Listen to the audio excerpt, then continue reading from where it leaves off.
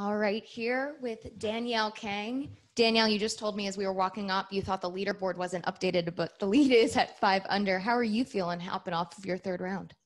I'm happy I made that last 5-footer for par. There's just been hitting a lot of 3-putts this week, so not making a lot of putts. I think the furthest putt I've made this entire week was a 12-footer. So it's actually quite frustrating not being able to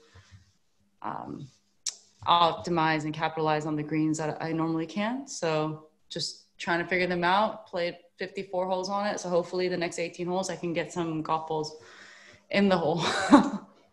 You've said before, and I think over the last 2 weeks, that you really you look forward to a challenge, and that links has been somewhat of a challenge that you have been working on. Mm-hmm. What have you seen out of the course over the last 3 days? Well, one of the things that I'm actually really proud of is how the golf ball reacts on this golf course. It kind of bounces back and forth, and knowing the releases, hitting different types of shots into certain pins.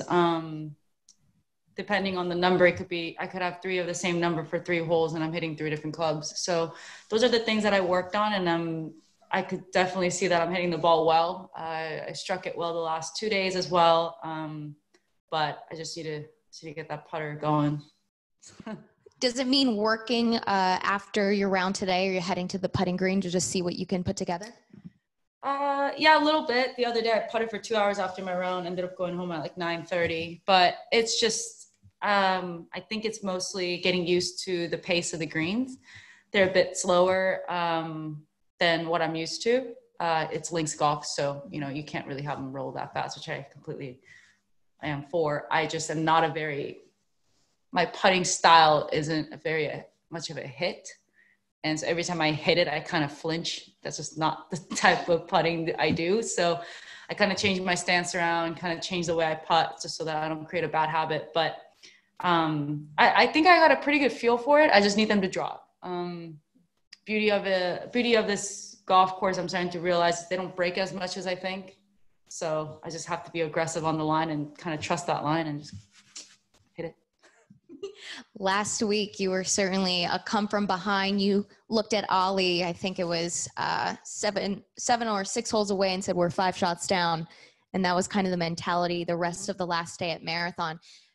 Do you think that's going to be the mentality tomorrow as well? Yeah, right now, what's the leader at? 5? 5. Some 3 back. Yeah, not a lot of people are going low out here. The golf course is playing tough. Condition isn't as forgivable as you want them to be. But yeah, I mean, I was 5 back yesterday and I had 36 holes left. So I think that kind of a mindset. Last week I was 5 shots back with 6 holes to go. This week I was 5 shots back with 36. So hopefully I can capitalize on it and play the best I can and see what happens. But there's a lot of people kind of bunched up there. So